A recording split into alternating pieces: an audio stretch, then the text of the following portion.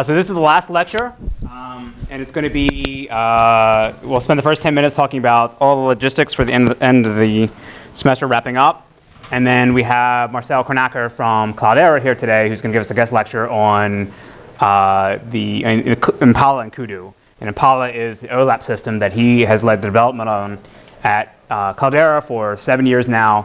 And then Kudu is sort of their storage layer that can do sort of more OLTP things. So they're put together, you get an HTAP system, which is sort of the main thing we've been talking about this entire semester. So, all right, so we'll finish off talking about logistics, then we'll do a quick review on the final exam, and then Marcel will spend the rest of the time talking. All right, so just to wrap up everything that's going on, this is the same schedule that I showed you last time. We'll have the final exam in class this Thursday, May 4th at 12 p.m. And again, it's going to be a combination of multiple choices questions and short answer questions. And it'll be an hour and a half long, hour and 20 minutes long, closed notes, and I'll cover at the end what are the topics that are fair game for you guys.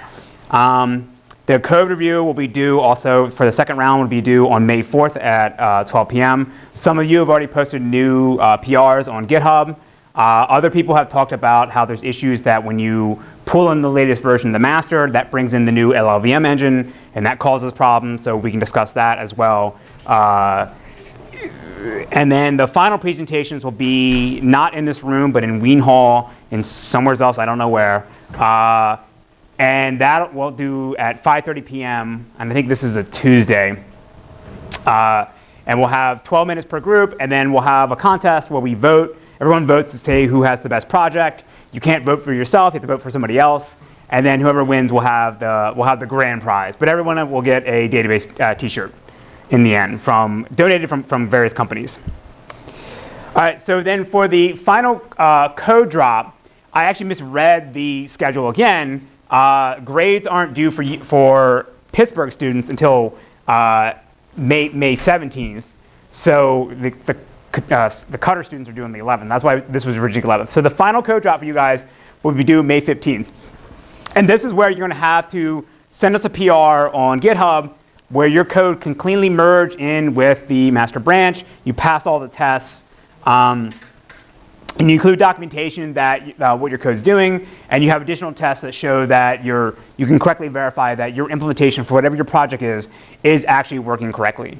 And again, we've talked about this before, it has to be a real test that actually checks programmatically whether the database system is actually performing the function that you want it to, and not just printing out output that things are okay, right? That's not a real test. And again, so I realized also too, because the LLVM engine is a major change we put in the system that may have affected some of you people.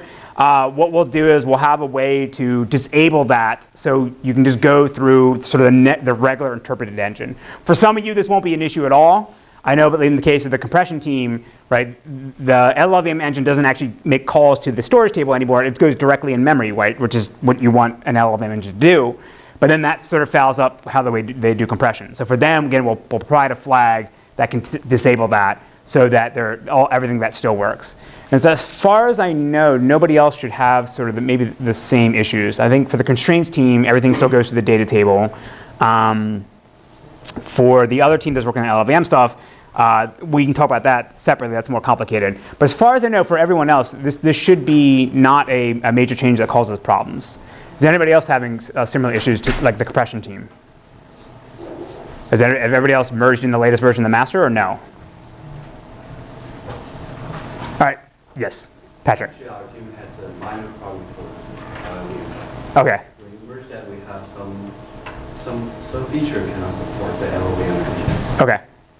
So let's discuss this tomorrow. Okay. All right. Again, so just I'm super flexible. I realize this is a complex project.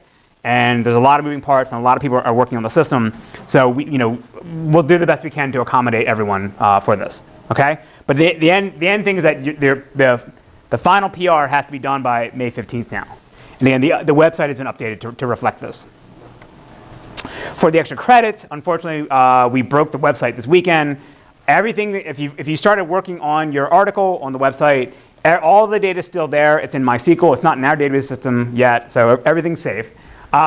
And so what will happen is we're going to try to fix the website today and restore everything. If we can't do that, then what we'll do is provide you with a JSON file. You can just sort of fill in the information, and then you can use that to submit your article. And then when the website is fixed, we just upload it into the system. And that's how we did it last year. And the same thing, the new due date for this will be May 15th at midnight. And that gives me enough time to grade it over 2 days and put your grades into S3. Okay? All right, so I brought this up last time. I'll bring this up again on Thursday. I need everyone to fill out the course evaluation. Don't blow me off like you blow off other classes. I actually do look at your feedback, and it does help me change how we do things in the course. Like, so last year we had people implement the BW tree. In the course evaluation, everyone said that was too hard, and that's why we did the skip list this year. So you can put whatever you want. Just be mindful that I already know some of these things already. So, you know, depending whether you want to put these or not, it's up to you. So I already know that AutoLab sucks. I already know that's a pain. It wasn't running all the time. I already know that you guys want me to make the system be able to compile and work on the Mac. All right, we tried that. That was hard. I also recognize that all the changes we're doing with the source code conflicts are annoying. We'll, hopefully in the next year the code will be more stable, so future students won't have this problem. And I recognize that, again, that I know that my personal hygiene has been declared as offensive. I've been seeing a doctor about this. It's been a work in progress. So we'll see how it goes next year. Okay? They gave me this sort of special shampoo to sort of mask the odor, but it's not working well. Okay? All right, so any questions about logistics, about the final project or the extra credit, or course evaluations? Okay, so for the final exam, again, it'll be 1 hour and 20 minutes.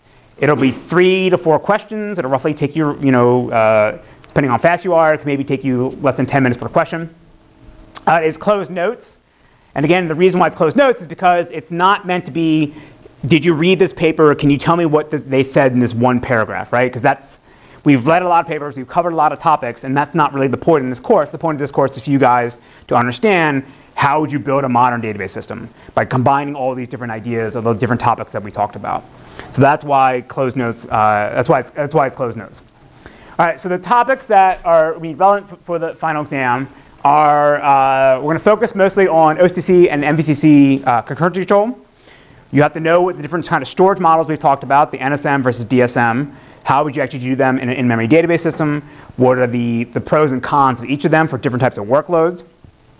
You should know about the different query processing models we talked about and what are their trade-offs again. The tuple at a time, that's from the iterator model or Volcano, the materialized model that's in HStore or MongoDB, and then the vectorized model that was in VectorWise.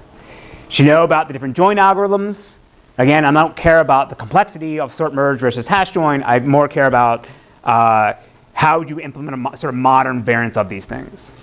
Right? What are the trade-offs? What are the different design decisions you have to make to do a parallel hash join algorithm? You should know about logging schemes. I'm not really going to focus on checkpointing schemes, but for logging schemes, you should understand the difference between logical logging versus physical logging or command logging. Right? When would you want to use one versus another? Or what are the pros and cons of each of these? You should know about the different types of indexes we talked about. Right? We talked about a bunch of different OLTP indexes. We talked about BW tree. You guys implemented a skip list. We talked about at a high level B plus tree. We also talked about T trees. And then we talked about these OLAP indexes, like from the SQL Server paper, right? These bitmap things and the columnar indexes. So again, you should understand what they are, what are their design implications, and how would they may fit in with the different storage models or query processing models. Right? If you're doing tuple at a time, what would be good OLTP indexes versus a bad one? Okay. Then the last 3 topics we're going to cover are optimizer implementations and cost models. We spent 3 lectures talking about the different types of optimizers you can have: top-down versus bottom-up, stratified versus unified, right? Cascades, Volcano, System R, all these different things. So you should understand what are their design trade-offs, how well they would work for different scenarios, and then cost models are sort of at a high level, like what are the different things you can include in a cost model. Right? We mostly focused on, for in-memory databases, we focused on the number of tuples that each physical operator would emit. So there's other sort of logical things other things you have to consider in a logical operator versus a physical operator. So those things should be aware about. Compression schemes, we spent a lecture on this, right? Dictionary encoding, delta encoding, bitmap encoding, mostly encoding from Redshift. And again, same thing. Like what are the pros and cons of each of these things? And then the last topic would be sort of the last quarter of the semester. We spent time talking about execution optimizations, so query compilation, code gen, JIT stuff with LLVM or C++. And then we spent 2 lectures talking about vectorization. We talked about bit weaving. We talked about just doing parallelized sequential scans and predicate evaluation. We're not going to. So the final exam is not going to cover anything on the last 2 lectures on larger than memory databases or non-volatile memory databases, right? Because that was sort of too. That was last week, all right? Any questions? Any concerns? Again, I passed out the practice final exam last class, and that's roughly what the questions in the final exam will look like. Right? So if you're comfortable with those kind of high-minded questions, if you will, then that's what the final exam on Thursday will look like. Okay? Okay, that's it. All right. So like I said, it's been it's been an awesome semester. And I always like to finish off with having somebody from the real world come in and tell you how it is or how academia is completely wrong, or in some cases where we're completely right. And so Marcel is as I said, he's the lead architect of Cloudera Impala. He's been there for 7 years. Prior to that, he was the lead architect of Google F1. Would that be correct? The query engine. The query engine at Google F1. And then the thing that helps him pick up women or men, whatever he wants, when he goes out the bars, is he tells everyone he worked on times 10 before it was acquired from Oracle. When you think Marcel, just think times 10, okay? And he has a PhD. What's that? Definite selling point. Definite selling point. He has a PhD from Berkeley, and he was Mike Sternberger's student in the 1990s. And I sent that article on Wired about how awesome he is at baking bread. So if you have any bread questions, you should ask Marcel after his talk, okay? All right, so let's give it up for Marcel. Thank you.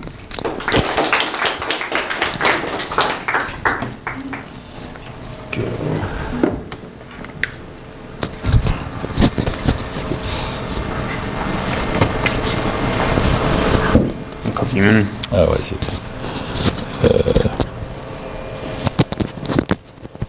Does that work? Yeah. 1, 2, 3. Yep. Okay, great. Let me see. This is on. This is also on. Fantastic. All right. So just for background, this talk is about the combination of Impala and Kudu. Kudu is a new storage manager for the Hadoop environment that gives you online updates. And I'll, again, talk more about it in a few minutes. This was a talk created for a trade show called Strata, and mostly for a not too technical and not database audience. So I'm going to splice in sections from the tech talks for Impala and Kudu themselves. So, but also please feel free to interrupt with questions during the talk, and don't hold back and wait until the very end. So here, brief overview what Hadoop is. Actually, quick question for the audience. Who has a rough idea of what Hadoop is? Okay, some minority. Okay, so I'll talk more. Basically, Hadoop is a collection of components that are meant for vaguely for data management. That sounds very vague because it is. There is no really good definition. What you find in Hadoop is, let's focus on this part and that part today. There are a number of storage managers in the Hadoop environment. HDFS is the best known one, the file system, patterned after Google's GFS. Then we're also going to be talking about the thing in the middle there where it says relational Kudu. This is a new online storage manager that in contrast to a file system gives you the ability to insert, update, and delete records. So meaning it has a record-oriented interface as opposed to a file interface. And then for the purpose of this talk, I'll be mainly focused on relational data management. And for that, we're going to use the Impala SQL engine and talk about how it interacts with Kudu, basically. So here, like I said, the interesting part here is relational data management. So it's going to be Impala, and I'll be contrasting that as well with HDFS and a little bit HBase, very little HBase. Here again, just talking about the storage managers.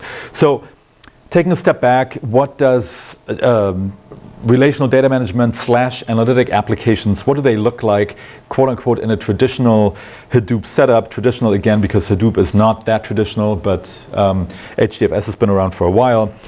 You would basically use HDFS to store your data files. Your data files are prepared through some ingest pipeline.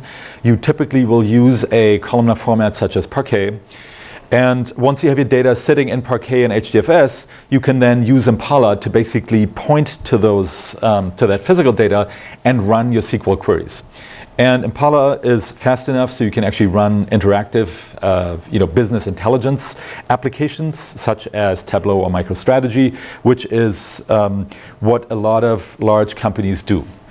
So what does that give you? That, first of all, gives you the flexibility to use the Hadoop environment and in particular use multiple data formats. Although you typically want, for performance reasons, you want to use something like Parquet, meaning a columnar format. That also gives you the proven scalability of HDFS. HDFS has been around for quite a while. It scales up to hundreds of nodes, I want to say easily. It scales up to very large amounts of data. And it has the availability also works reasonably well. That's all great. HDFS also has performance optimizations that when you are doing large data scans and you're doing that locally, meaning you are initiating the scan on the data that happens to sit on that same node in HDFS, then HDFS will actually bypass the data node protocol and you can talk to the underlying file system directly, meaning you will get the speed that you would normally get from the Linux file system. So, pretty much basically what the hardware gives you. HDFS also has a caching component that allows you to map file data into memory. And then instead of reading it from the cache, which still is a process-to-process copy, and basically would entail checksumming and stuff like that, you would simply map it into your address space, and you would basically get copy-free access. So all great things. However, doing something like updates in HDFS is impossible, or very painful, if not impossible. HDFS is an append-only file system, and obviously, if you have a columnar format, you don't want to go in there and try to change individual records. There is the other thing called HBase. HBase is also an online storage manager. HBase has been around for a while. HBase is used by a number of our customers to do stuff like point lookups for serving web apps. HBase does allow you to do online updates, so you can do insert, update, and delete against individual records. However, HBase is patterned after Bigtable, and as such, it inherited Bigtable's, I want to say, very flexible, overly flexible schema and physical schema characteristics. So in Bigtable, basically, the columns are really part of the data, and every row can look different. And the way HBase materializes data to disk and makes data persistent on disk means that when you read data back, you actually have to do a lot of merging operations. And those are expensive merging operations because HBase basically writes data out into SS tables, and then it has to merge it back based on the primary key, which is a string. So all very expensive operations, which means that in effect, you are getting a small fraction, a single-digit percentage point of the actual hardware capabilities when you're doing sequential scans. So for the purpose of updates, it works. For the purpose of doing analytic applications, it doesn't work at all, I want to say. This is where Kudu comes into play. Kudu is an online storage manager like HBase, but unlike HBase, it is also optimized for read throughput, meaning raw scan performance. It has made some architectural choices that avoid expensive merges and things like this. Kudu accumulates data in a row format in memory. That means you can do relatively inexpensive updates in memory, and then when it writes data to disk, it transposes the data into a columnar format, very similar to what Parquet gives you. So I'll report some numbers later, but here the goal was to create a storage manager that can handle both insert, update, and delete, and do point lookups very efficiently, but also give you very efficient scans. And the goal here is that in combination with Impala, you will get real-time analytics and also update capabilities that come close to what you can now get with the best systems, meaning with HDFS and HBase in Hadoop, but you're getting it in a single system, and you don't have to move data between those systems. Does Kudu support transactions? Kudu right now only supports single row transactions, so like HBase. The goal is to add multi-row transactions in the future. So the real, the sort of the vision behind this is to replicate the user experience of a single node RDBMS, right? So from an application programmer's perspective, an RDBMS is great. It gives you comprehensible semantics. It gives you a lot of flexibility. You can change your data. You can query your data. Of course, a single node RDBMS has no scaling, and you can't use it for very large applications, obviously. Let's talk about Impala for a second. So Impala is the query engine component of the stack that I'm talking about. And what does Impala look like? Impala is a SQL engine, so it's basically a parallel SQL engine. It is specifically not a monolithic database system, and I'll talk about the differences in a little bit. So this is something to keep in mind when comparing database functionality in Hadoop and a traditional database system like Oracle, that there are differences, operational differences, that also impact the user experience and how you would interact with the system. So, but here Impala is basically a parallel database system, MPP. It was designed for performance, so this is unlike a lot of other systems. It didn't use Postgres as an execution engine. It was actually written from the ground up. And it was particularly designed for the Hadoop environment. So that means it utilizes components of the Hadoop environment that allow it to interact with the other frameworks that are also running in Hadoop. So typically, our customers do data preparation and ingest with things like Hive or Spark or MapReduce. They might do batch transformations also with something like Spark.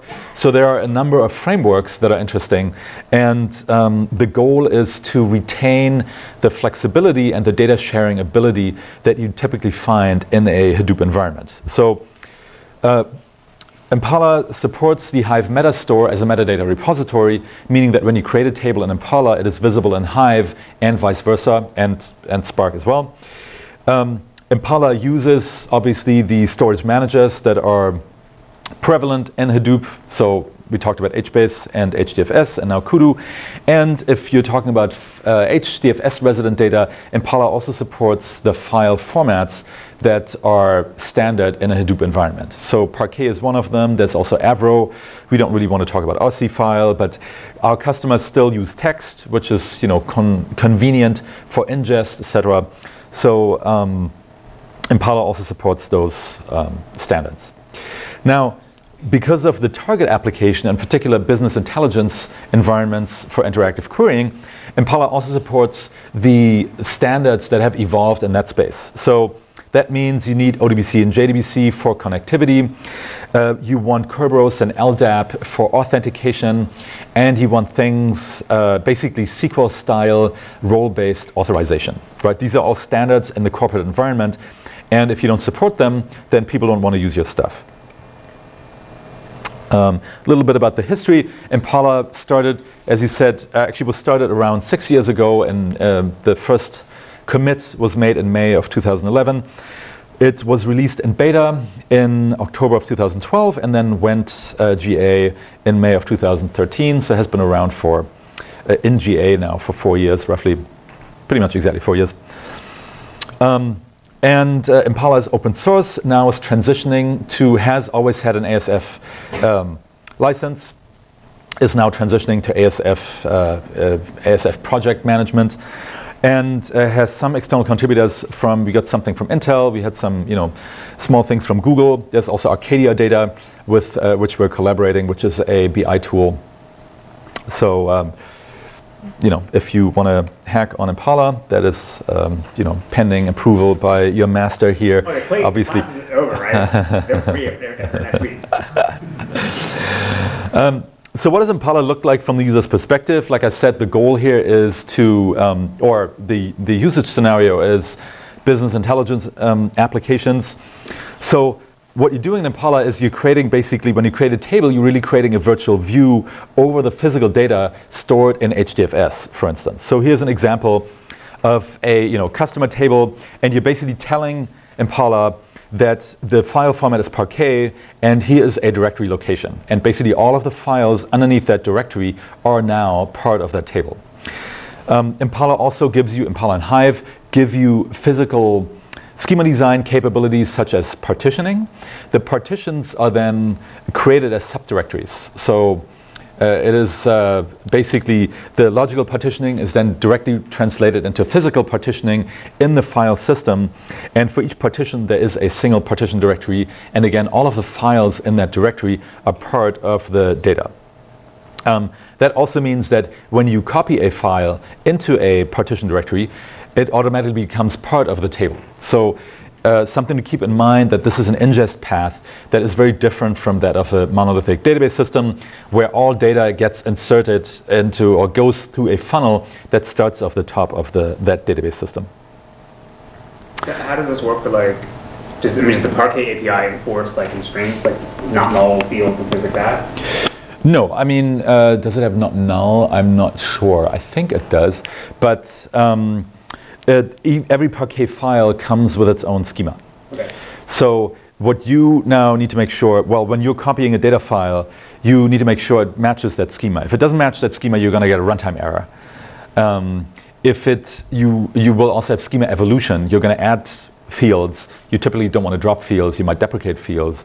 And you need to do that in a particular manner in order for you to be able to then read the data. But that's outside Impala. That's That is outside of Impala, yeah. Impala will help you with that when you can add tables, you can add columns through Impala, and it will then do the right thing in Parquet. That's basically what it is.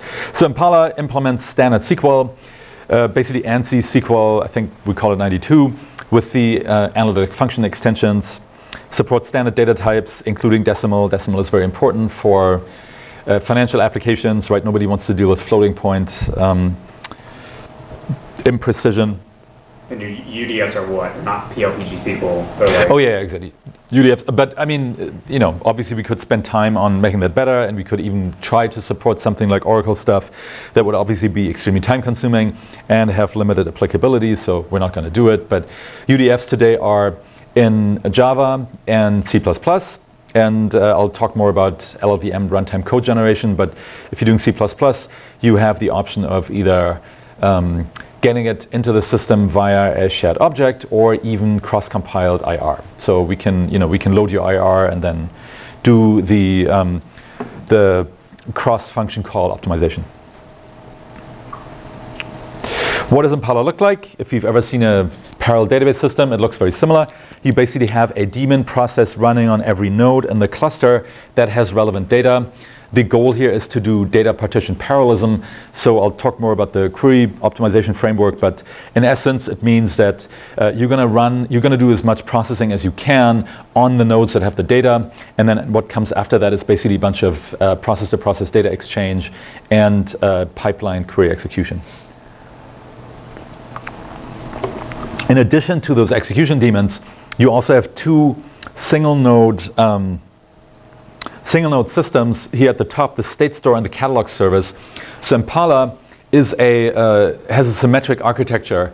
Every one of the Impala daemons can also act as a coordinator, meaning handle user-facing requests, and can also act as an execution engine for the backend execution.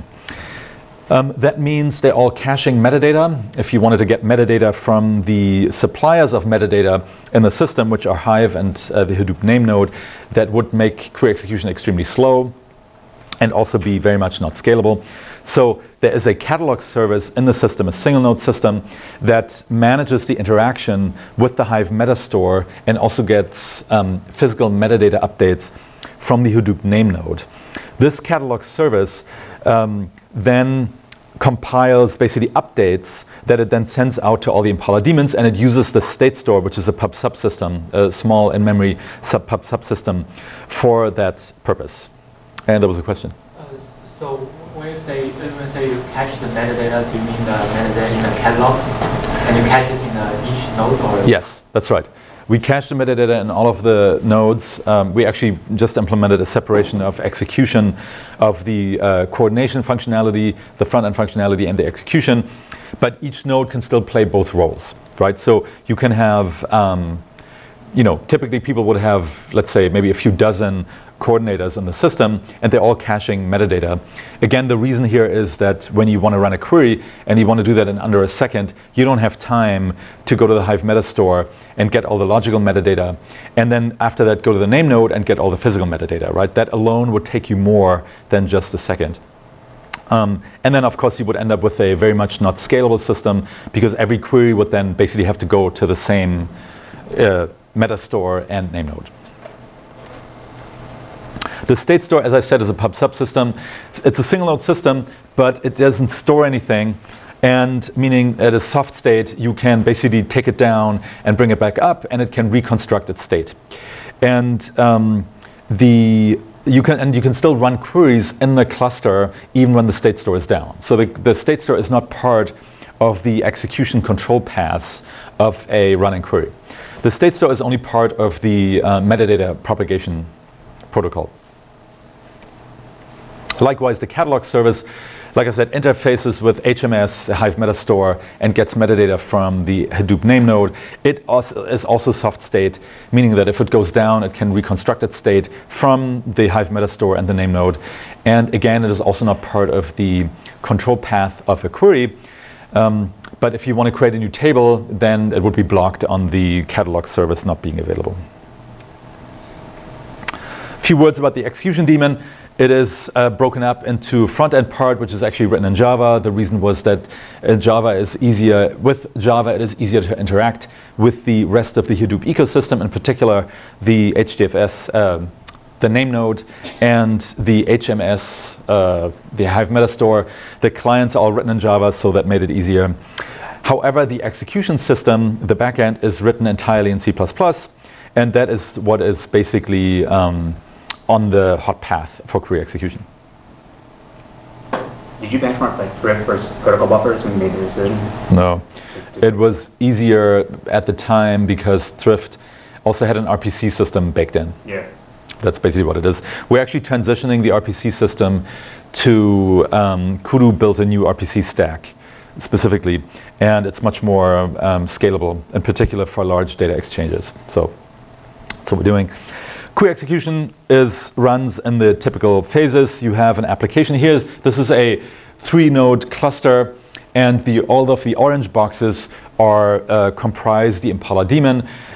It is internally not divided into different components, at least not in terms of threads. You don't have a thread that does the planning and another one that does execution. All threads can do everything.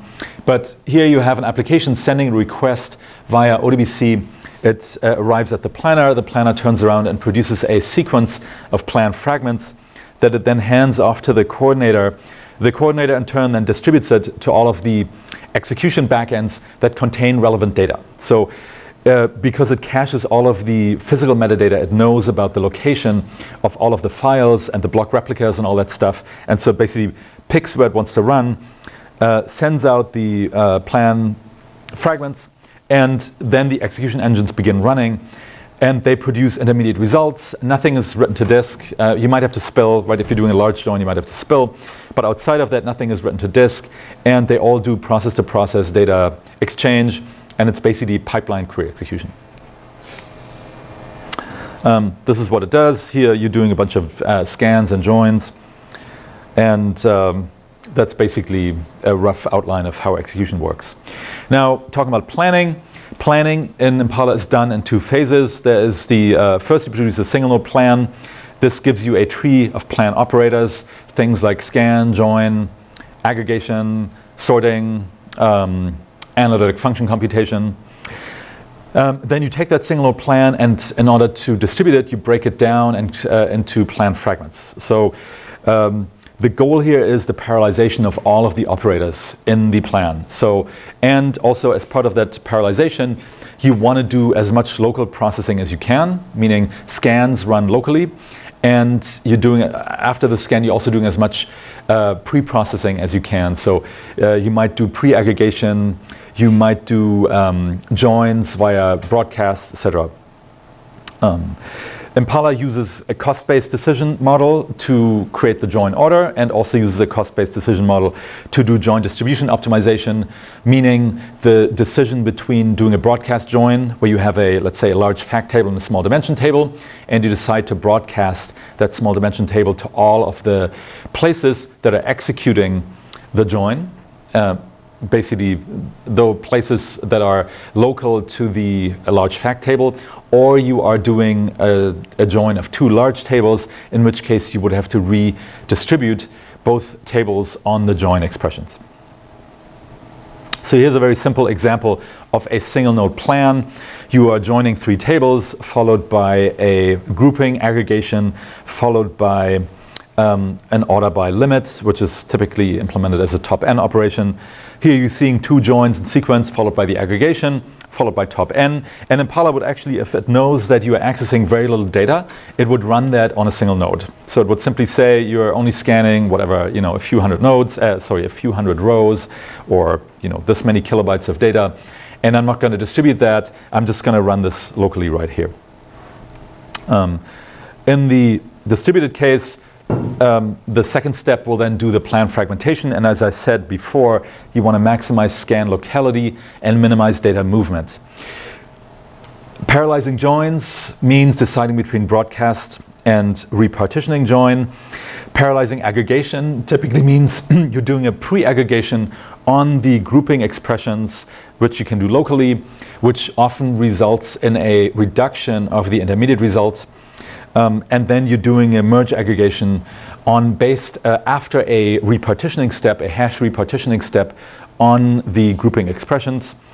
When you're doing a parallel top n, you're again doing a pre-aggregation. Top n is an aggregation. You're doing that locally on the node, followed by, now you have to merge on a single node. Obviously, otherwise you cannot do top n correctly, right? The semantics don't allow that. So your cost model for your query planner is based on network I/O? No, it's actually simply based on total bytes touched.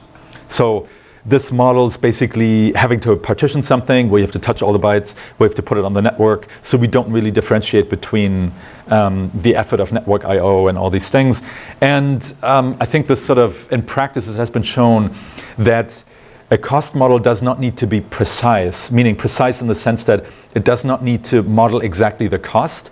You use cost to decide between two alternatives. And the cost model has to be accurate enough so that the alternative that is more expensive during execution shows up as more expensive in the cost model, right? So if one is more expensive than the other, the cost of the one should be maybe 1,000 and the other 500, but it doesn't matter if it's 1,000 or 500, or if it's 10,000 and 5,000. The only difference that you're interested in is that one is more expensive than the other, right? So that's why we felt that bytes touched was a fair approximation of total effort involved. Here's the illustration of a distributed plan for that simple query that we saw, two joins followed by an aggregation. Here you are initially joining two large tables.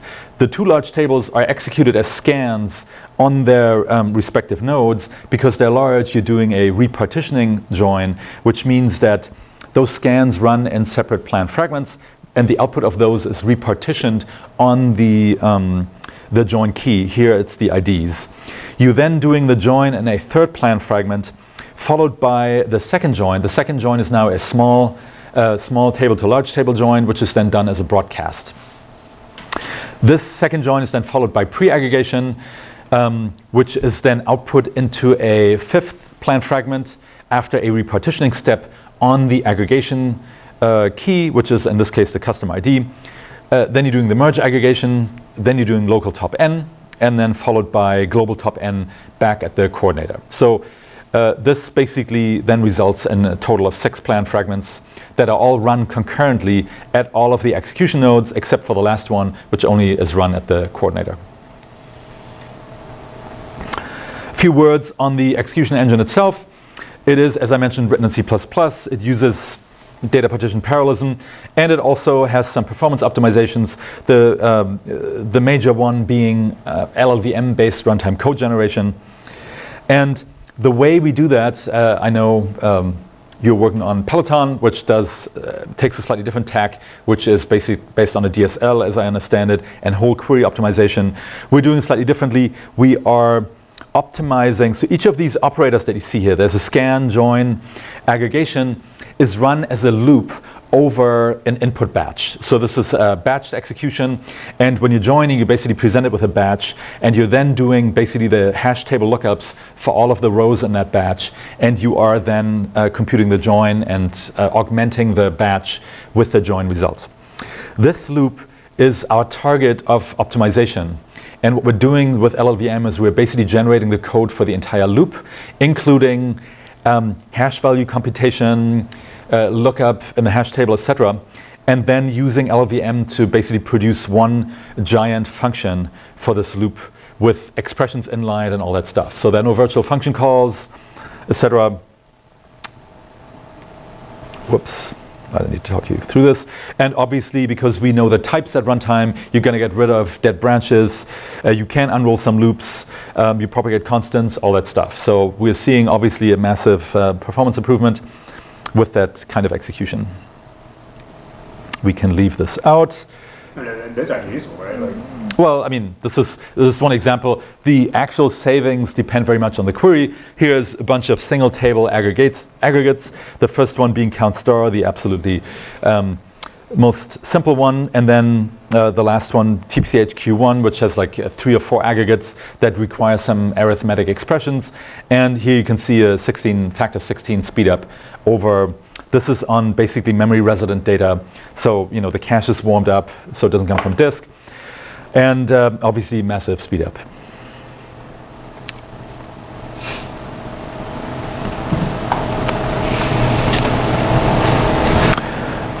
Let's skip through this. We did that already. Now onto Kudu. This basically concludes the Impala part. Now onto Kudu. Kudu is now the storage manager sitting underneath it. And what is it exactly, or what were the targets? One thing was scalability. So this is meant to scale to tens of petabytes of data and thousands of nodes. Targets were both the throughput of read and write operations, meaning you should be able to do very fast streaming inserts and also very fast lookups, but also analytic performance, and that is measured usually in gigabytes per second. So here the goal to be able to scan large amounts of data per node in order to facilitate analytic queries. What does Kudu look like? Under the covers, Kudu exposes, unlike HBase and Bigtable, Kudu has a schema that looks more like a relational schema, meaning it's a fixed schema. You have pre-declared columns. You can, of course, add columns, but the columns themselves are typed. And the column name is not part of the data. Columns are typed. That also means that you can do, and Kudu does, when it stores data on disk, it is stored in a columnar format, and you can use typical columnar compression tricks which rely on the data being in the same data type. Kudu, aside from being integrated with Impala, Kudu, being part of the Hadoop environment, also has APIs, NoSQL style, record level APIs in C++, and Java and Python. And Kudu is also usable via SQL from Spark and I think maybe even Hive. How do you do fast alter table? Fast what? Alter table, like how do you do that? Oh, it just alters metadata. It doesn't update it. That's it. If you add it, alter table add column means that you're simply creating metadata to store a new column, but you will still have the existing data doesn't have that column, and when you read it, you get nulls back. Okay. Yeah. Do you have a notion of like schema versions in some way, right? Or yeah, I guess so. Okay. or versions, you need to evolve your schema in a way that that doesn't break existing stuff. So meaning in Parquet, or also when you use protobufs, right, protobufs, there's a certain way you do schema evolution in protobufs, meaning you will never reuse a field tag because that would totally break everything. And you shouldn't remove fields, you should simply only deprecate them. And if you add new ones, you add them at the end with the new tag, right? And if you do that, then you're fine. You can always read your old data, and all of the new stuff needs to be optional, right? So that's basically what it is. Yes? When you say you never delete a column, instead you deprecate them, Yeah. What? Oh, what does that mean? Well, I mean, you have a column of data, and not deleting it means you keep the old data around, and you simply deprecate it. Like sometimes applications, let's say you change application semantics, you want to encode some information in a different way. You will create a new column, but you don't have it populated yet. So if you want your applications to continue working, you basically now need to transfer the data from the old columns into the new columns. So every time you do that, every large database application, you can never simply stop the world and then reload all your data and then change your application and start again, right? It always has to be kind of a piecemeal operation, and you're doing piecemeal schema evolution and you're doing piecemeal data transformation, if that makes sense. Yep. Do you always do the transformation when you have like an analytical query, or do you do it once you access it, you update it to the newest schema? The new schema is populated outside of analytic queries. So you need to figure out, if you have SLAs, you cannot do heavy lifting and data transformations as part of your analytic queries. And sometimes you see data that needs to be transformed and sometimes you don't. That would be total, completely non-deterministic behavior, basically, right? You would never be able to stay within your service level agreements, meaning, right, for this web app, every query needs to come back within 1.5 seconds or something, right? This is typically what corporate environments have.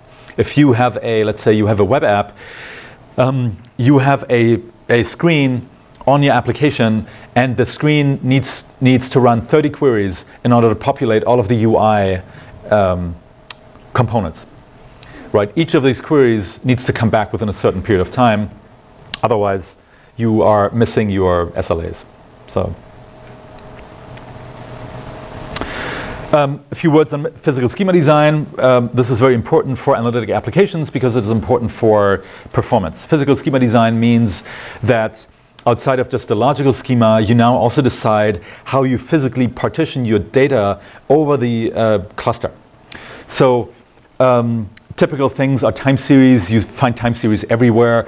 When you talk about data warehouse environments, most fact tables are really time series, right? Data is collected chronologically. You know, you might have click logs, you might have impression logs.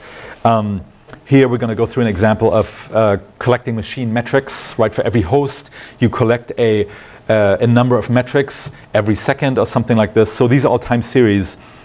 And what you want to be able to do is use time series, use your physical schema design mechanisms, which are partitioning, in order to support your application characteristics, meaning make it so that you can do fast lookups or fast aggregate queries, and then also make it so you can use effective compression algorithms and stuff like that.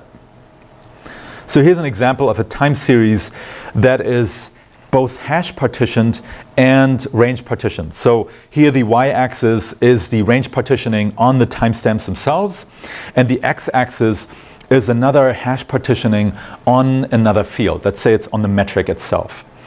Why do you not just want to range partition your time series data? Because in time series data, you typically append at the end, right? You generate new data all the time. The new data is for now.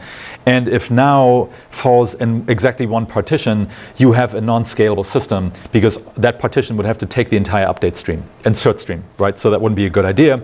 So this is why in this case you can also hash partition in addition to the time range partitioning. So in this particular example, you have 12 partitions, and each time range is serviced by 3 hash partitions, meaning your insert stream goes into these 3 partitions. So here's an example of the inserts going to 3 partitions. Here's an example of you basically querying on one of the non-time fields, and which matches to exactly one of the hash partitions. So again, you're getting a reduction of the total scan volume you need for that analytic query. So now talking about Impala and Kudu combined, and I mentioned before that there are some operational differences of the database functionality offered through the Hadoop environment. And let's take a quick look at what a monolithic RDBMS looks like. On the left-hand side, you typically have, often in a single process, but sometimes not, multiple components that are layered. So you have the query execution component, which takes a select statement and turns that into a sequence of turns it into a plan, which itself is a sequence of execution operators, scan, join, aggregate, which are then handed off to the execution environment, which then executes these operators as a sequence of base table accesses. So base tables are now exposed through a record interface. So you can do lookups into base tables, and you can do range scans in base tables. This record layer in turn implements this record abstraction on top of the storage layer, which gives you blocks and byte sequences, basically. Alongside all of that, you have a catalog that records both logical metadata, the tables, the columns, column types, as well as the physical metadata, the location, the extents of the tables, which are then used by the storage API in order to facilitate the scans. You have that same functionality in the Hadoop environment, but now it is broken up into components. So Impala is a query engine, meaning it takes SQL and it basically executes these query operators, but it utilizes the underlying storage managers to supply the record layer functionality. So Kudu is a storage manager with a record layer API. Parquet and HDFS together give you basically storage management plus a record level API, which is Parquet. Right? Parquet has a record abstraction internally. You also have the Hive metastore that functions as the global metadata repository, and the HDFS name node, which in the HDFS case records physical metadata. There are advantages to such a decoupled architecture. One is that in this architecture, I'm only showing Impala here, but you can also run against the same data that is resident in Kudu and HDFS. You can run MapReduce jobs, you can run Spark jobs, you can run Hive jobs. So typically, people use multiple processing frameworks to access the data that is sitting in a Hadoop environment. You can also, in this case, run a query that joins data from HDFS and Kudu in the same query. So these are both accessible at the same time. This also means that because the SQL capability is separated out from storage management, etc., that if you introduce a new storage manager like we did with Kudu, you very quickly get SQL capabilities in this environment. So here I'm going to run through an example of a metrics table, a time series table, to illustrate how the physical schema design and the performance features of Kudu are exposed through SQL. So here's the metrics table that we saw before, which you are creating. Every table in Kudu has a primary key, and you can then decide how you want to partition the data on that based on these primary keys. So in this case, we are doing hash partitioning into 3 buckets on the metric column of the primary key, and then we're also doing range partitioning on the timestamp column itself, which is the example we had before. Now when you're running a select statement, Impala will then utilize the predicates that are present in the query to, first of all, do partition pruning, meaning it will figure out, given the predicates, which actual partitions, which tablets in Kudu need to be accessed. You can see this on the right-hand side. The right-hand side is basically a printout of a query plan, and you can see that out of a total of a number of partitions, we are only accessing, based on the metric here, which maps to exactly 1 hash partition, we are only accessing 3 of the 3 of the tablets. Impala will then also push down predicates that Kudu can evaluate directly. So this is the predicate on the timestamp and also the comparison on the metric column. Things it cannot do, such as evaluating a like predicate, meaning regular expression matching, is then done directly in Impala. So it basically tries to offload whatever operations it can onto Kudu and then does the rest of the processing, such as the joining and aggregation, directly in Impala. Impala and Kudu also share a common in-memory representation, meaning that when we get the data back from Kudu, all we have to do is a bit of pointer transformation and we can then use the binary data directly, which is another performance advantage. Here's a single row insert, not terribly exciting. The only takeaway here is that basically this is then mapped directly onto a single Kudu API call, meaning you can write your applications using SQL, entirely using SQL, basically driving the Kudu API as if you programmed against it directly. More interesting here, and a novelty for the Hadoop environment, is an update statement. So previously, like I said, with HDFS, you are not able to update data in place. With Kudu, that is possible. And through Impala, you can then run update statements of arbitrary complexity, meaning you can do joins, etc. And they are basically transformed into a query plan that gathers the row IDs of the updated rows and gathers the update data itself, and then executes the update, again driving the Kudu API.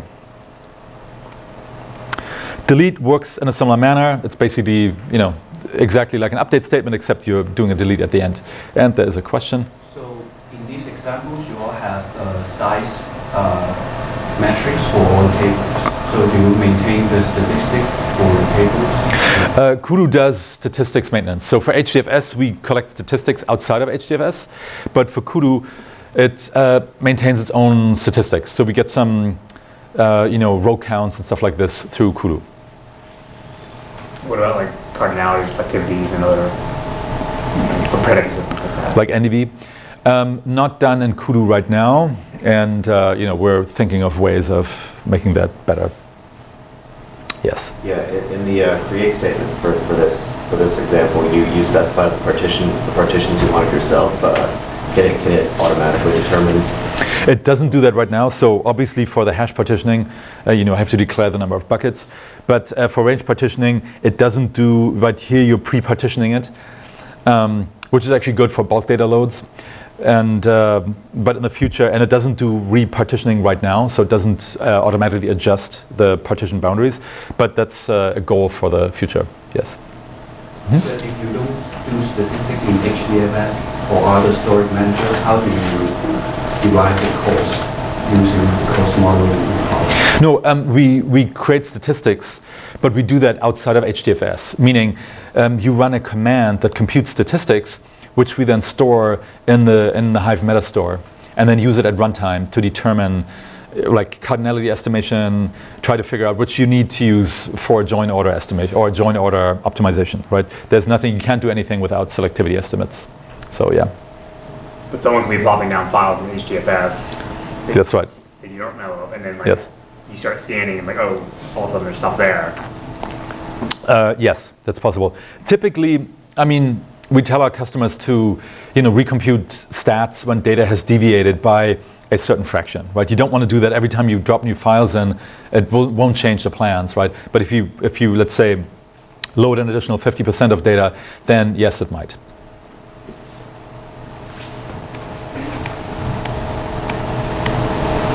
Let's leave that aside. How much time do we have, roughly? You have 20 minutes or so. 20 minutes? Okay, all right. Then I can talk also more about Kudu, pop out of that quickly, and switch to this here. Talking more about tables and tablets in Kudu. I mentioned the partitioning. With Kudu, Kudu does a consensus-based replication protocol, meaning in practice you would use 3 or 5 replicas, and it uses Raft, not Paxos. You have basically a table broken up into tablets. Tablets are usually on the order of, let's say, 4 gig, and those are then spread around across tablet servers. The tablet servers then are, so for each tablet, this will then have 3 or 5 replicas, and the replicas that it exists on basically form a replica group, and there's a leader and there are followers, and the replication protocol will then determine what happens when you're doing an update, which needs to be done at a leader. You can do read-only transactions, which you can do against a follower. You can also have read-only replicas, non-voting replicas, meaning you can scale up your number of replicas to a very large degree without impacting update performance, right? When you're doing a consensus protocol, obviously the update effort is proportional to the number of replicas that receive the updates. So in a practical system, you would have 3 or 5 replicas that participate in the updates, and you would have a much larger number. You could have a much larger number of read-only replicas, and you could use those to then satisfy your read traffic. One goal here is also of this setup is that you run update workloads, meaning OLTP, quote unquote, and analytic workloads in the same system, right? And in most systems, you will always have many more reads, many more analytic queries and analytic workload as you will have updates. So being able to scale up your the number of read replicas is very important. The system has a single master. This master is replicated, and the master itself contains both the physical and the logical metadata. In particular, the physical metadata is the tablet directory. So if you want to look up row 15, whatever, row with key 15 in a particular table, your client will then talk to the, here in this example, talk to the master to figure out what tablet exactly that sits on, right? The client also caches this metadata, so you won't have to do that over and over again for every single scan that you're running. I mentioned Raft. Raft obviously deals with failures. So here it basically regulates what you do when you have transient failures, what you do when you have permanent failures, leader re-election, etc. When you have transient failures, followers can then basically drop off as long as you maintain a quorum. You're in good shape. When a node recovers, it can then basically resume. There might need to be some data transfer. If the node drops off for too long, it basically falls away. The consensus protocol then figures out a new node that can become part of that replica set, and which is then repopulated with the data from the leader. Columnar storage. I don't need to tell you about that. So switching back to this here. Going back, what now with this system, what can you actually do in terms of application architectures?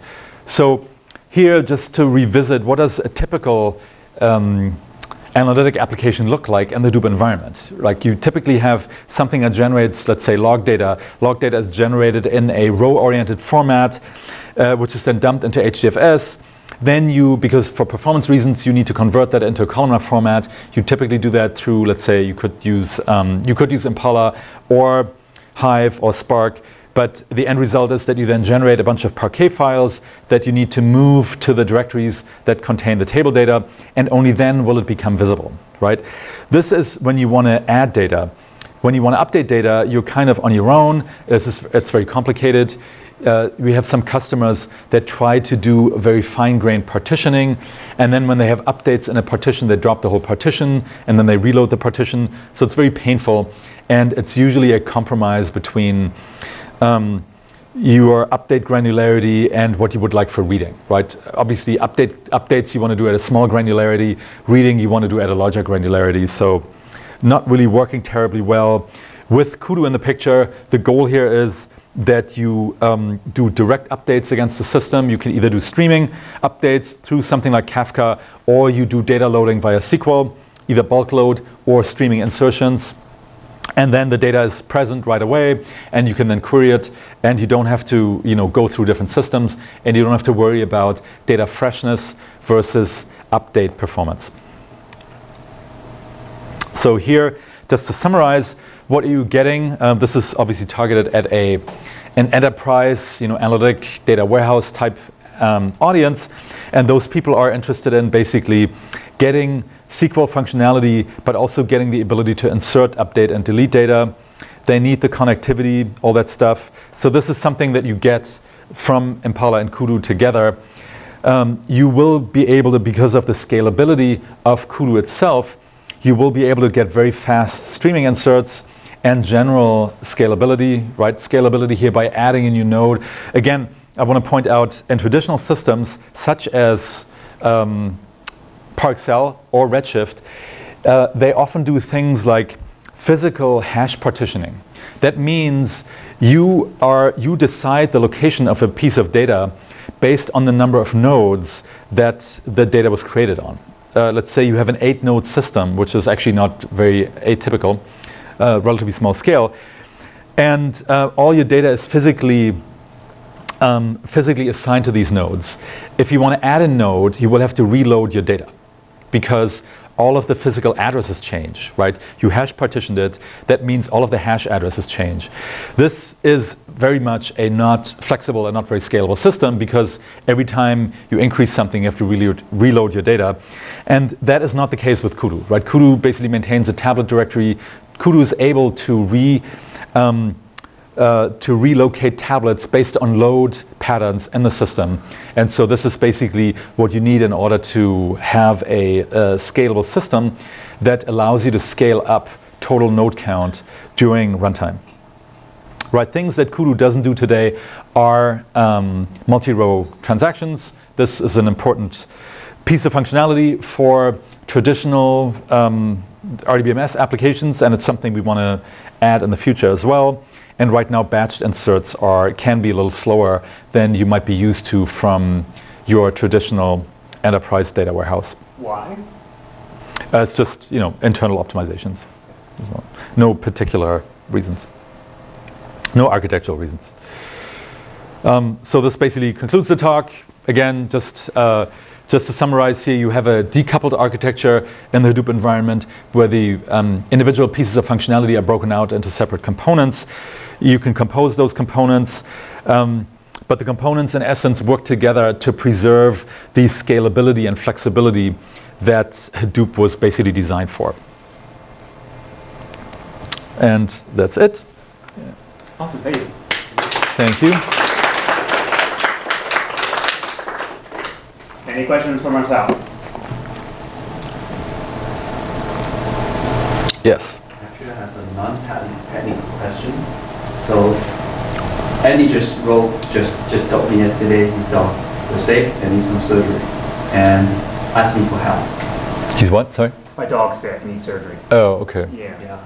And You're going to do the surgery. I know that Cloudera just got IPO that last week, right?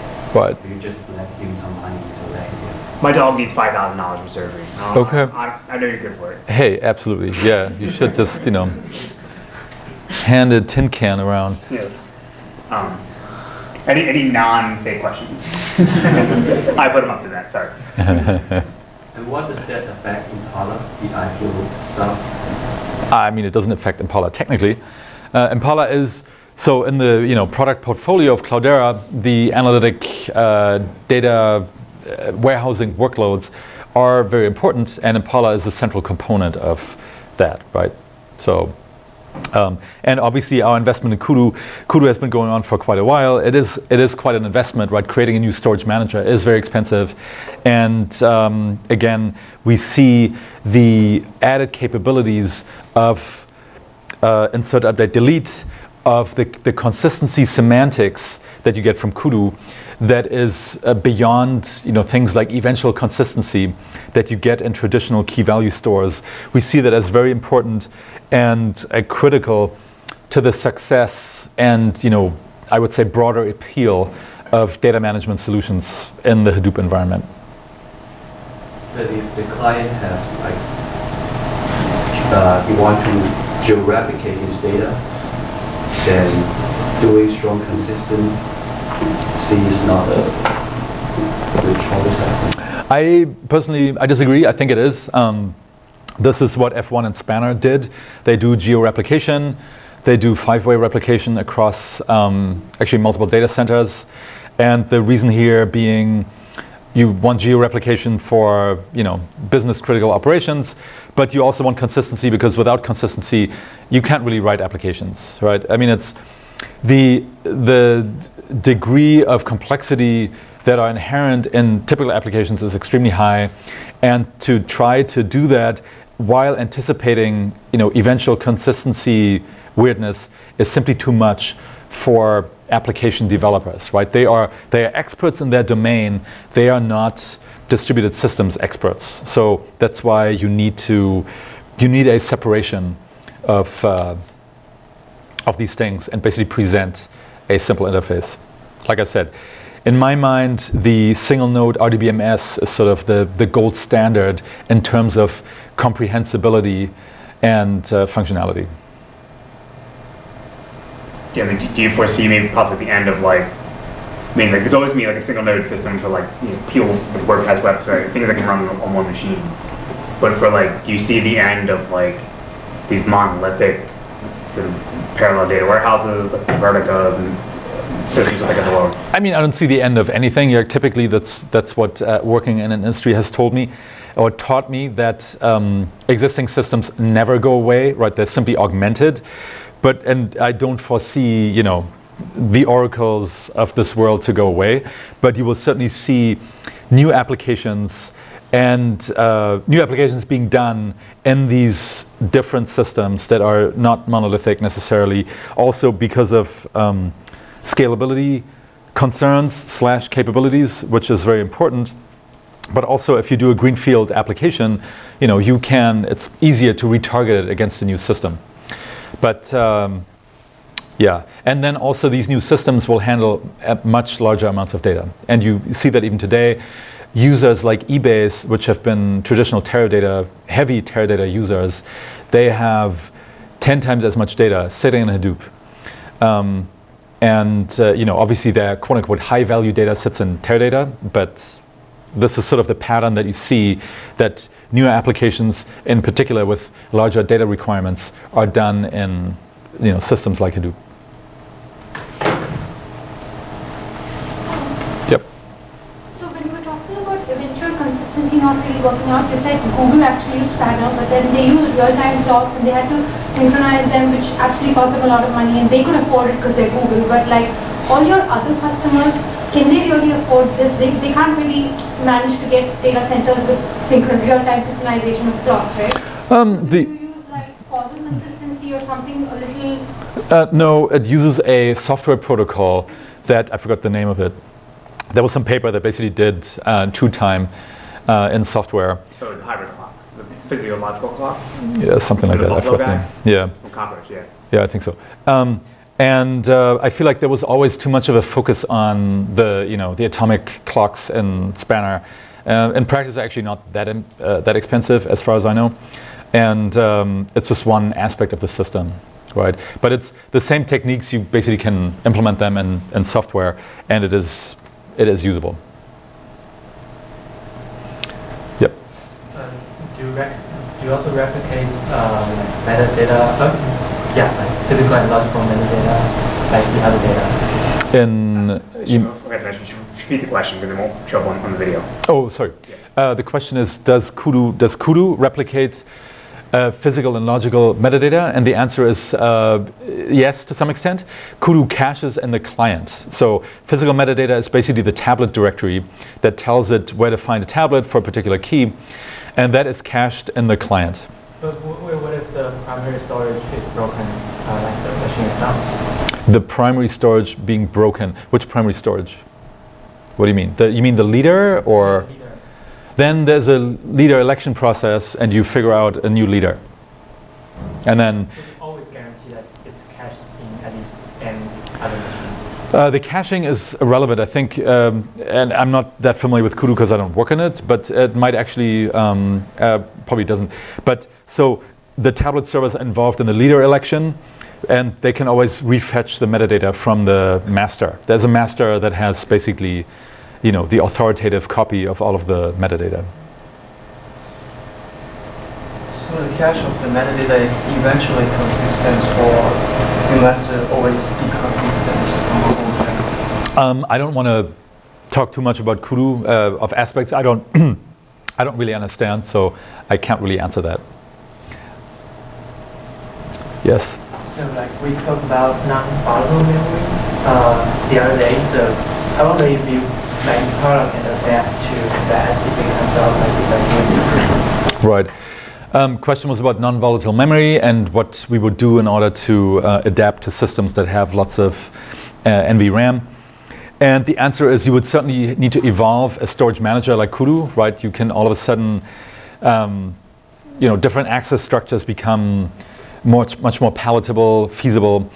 You would also need to evolve Impala. So for instance, with NVRAM, if you have data access that behaves much like memory, you can all of a sudden do join algorithms such as index nested loop join much more broadly than you would do that today, right? So certainly cost models will change, and with that you might even want to implement new query operators.